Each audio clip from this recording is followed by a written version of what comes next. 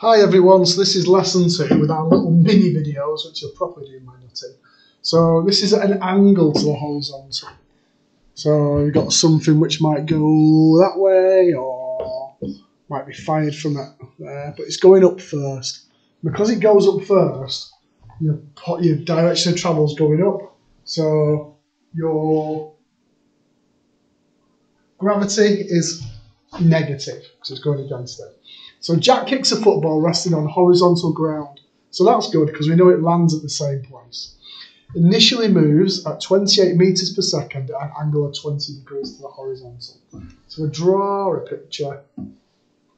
So it goes zip and lands like that. That's a big 28 degrees, isn't it? Shall I make it a little bit shallower? It's more like 88 degrees. But never mind. Try and get that in there. Oh. So like that. There. So it's going at 28 meters per second at an angle of 20 degrees there. So it's travelling horizontally and vertically. Now I tend to draw a little velocity vector at the side, just to make it a little bit easier for you. There. So that would be, from what we said before, 28 sine 20 degrees because it's opposite the angle, and sine uses the opposite. Whereas this is 28 cos 20 degrees because it uses the adjacent. So that's our initial velocities. This is our initial velocities.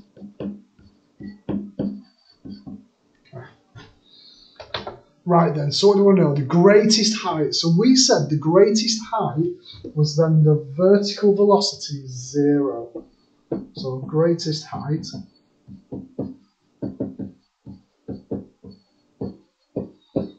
and vertical velocity is 0.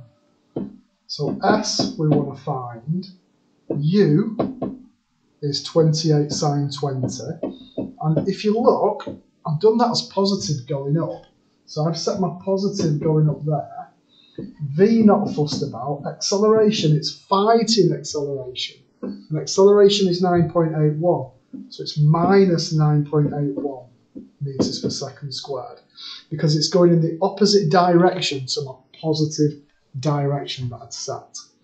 Am I fussed about the time? Does it tell me? Oh no, V is 0, you donkey. What am I doing that for? Meters per second. T I'm not fussed about. So I want an equation that doesn't have T. So that's going to be V squared equals U squared plus 2AS. There. So what have we got? So 0 squared is 28 sine 20 degrees all squared plus 2 times by minus 9.81 times by S. There.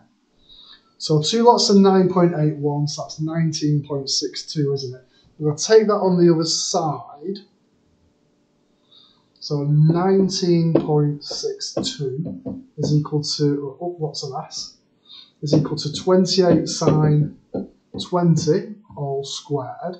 So S would be your 28 sine 20 all squared divided by your 19.62. According to the completed pack, that gives me 4.67 meters. Now this is to 3 sig fig because of the 9.81. It's actually better to put down a better answer and then put your rounded answer just in case you round it incorrectly. But this is 3 sig fig.